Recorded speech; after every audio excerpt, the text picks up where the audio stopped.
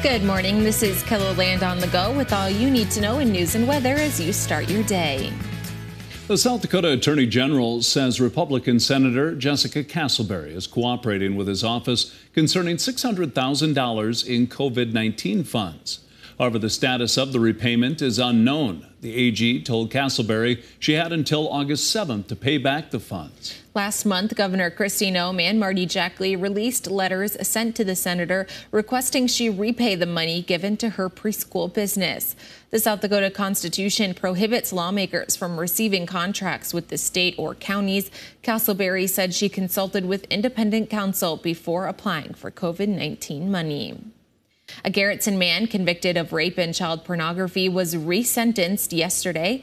Last year, Skylar White admitted to raping a 15-year-old girl who he hired to clean his home. In September, a judge sentenced him to 2 decades in prison. But when his attorneys started the process of appealing the case, he found there's no record or transcript of White's sentencing. The courtroom where it happened didn't have a recording system or a court reporter. Tuesday, everyone returned for a second sentencing. A courthouse official tells us it's rare for something like this to happen in Minnehaha County. The search for a wanted man in the Black Hills has come to an end. The Somerset Police Department says Ambrose Williams was arrested in Lawrence County on Tuesday. He was wanted on a felony warrant out of North Dakota. The search started after a car was stopped by a Somerset police officer near I-90 and Stage Stop Road. However, the car took off at a high rate of speed. Authorities say the car was found in the Piedmont area. Now let's get a check of our weather with meteorologist Scott Munn looking at a comfortable day today, Scott.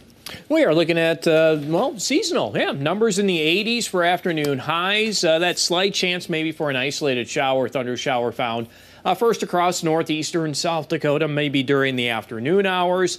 We'll see if we get anything to develop and if it holds together as it moves to the southeast. Otherwise, we'll have a high around 82 in Sioux Falls, 81 Aberdeen, 85 in Pierre, and 85 in Rapid City. More details on your forecast with Brian coming up. Thank you, Scott.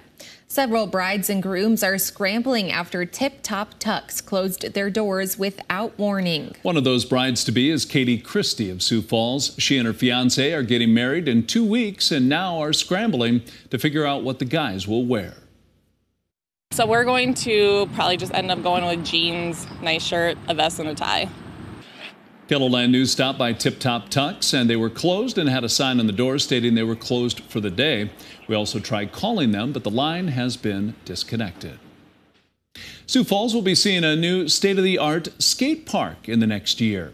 Construction is underway at Nelson Park as of last week. The $2.45 million park will be a first for the city. The project was brought forward by Let's Skate 8 years ago. The group collaborated with the city last year to get the project moving.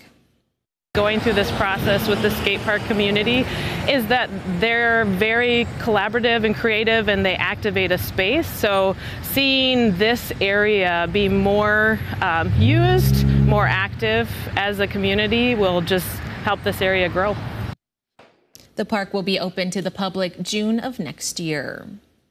After more than a month of collecting supplies, the Foster Network in Sioux Falls is hosting its back-to-school event. The organization provided school supplies and a complete outfit to about 200 children last year.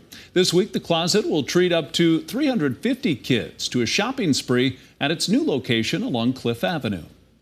Our families are amazed because we are not squished into a small space this year. Everything's spread out. The kids even get to pick out their school supplies this year versus having pre-made bags of school supplies. The closet is hosting 2 foster families per hour by appointment only through Saturday. We provided a link with available times under this story here on KELOLAND.com.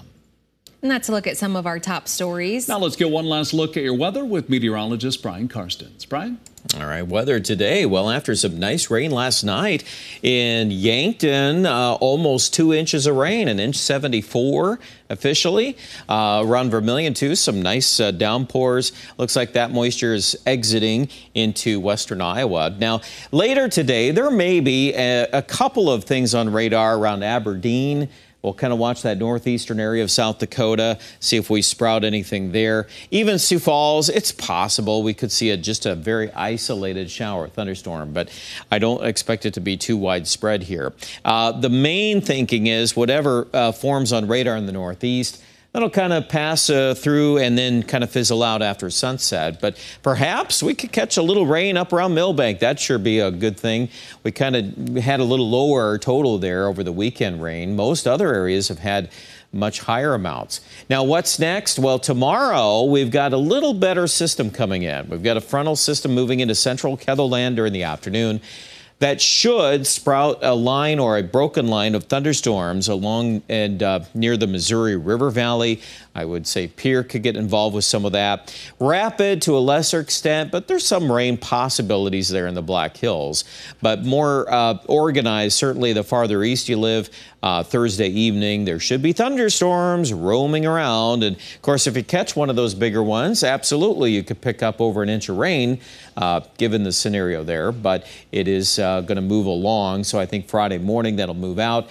Now, there is some residual moisture, just a hint of this here on Friday, but I'm more inclined to kind of hold back the rain chance until Sunday, and that's been looking better. And even this morning, this data still is supportive of some thunderstorms in eastern Ketherland Sunday morning, and again, maybe another shot in the afternoon. We'll see how the severe weather scenario plays out. It's a little early to get specific on that, but we've got quite a bit more support upstairs in the jet stream. Those upper level winds will be supportive of that. Let me show you this right here. See that low coming into Manitoba and into North Dakota? And that's going to swing right down into Minnesota. And that's what, if that keeps up and that's the trend, then I think we're going to have a little more of a wound-up system. It's different than last weekend, but it still has some things noteworthy there, okay? So we'll have, I'm sure, more on that later today. Let's jump into your forecast now. That's 7-day for Sioux Falls. We'll climb into the mid to upper 80s. Not hot, but just a little bit above normal there Friday, Saturday. But next week, it should cool off behind that system by Monday. Aberdeen also looking at a good chance of some rain around the region tomorrow afternoon or tomorrow night. And then again on Sunday. That would be the next system that looks better. Pierre, at this point, will also play into the forecast those two chances of rain. A couple 90s could still develop around Pierre. I would not say it's widespread heat, but it'll be a little hotter. And for Rapid City, mid-80s. Notice your rain chance not as high in the west. We're flipping the scripts a little bit there. Check out more details online at KENDLELAND.com.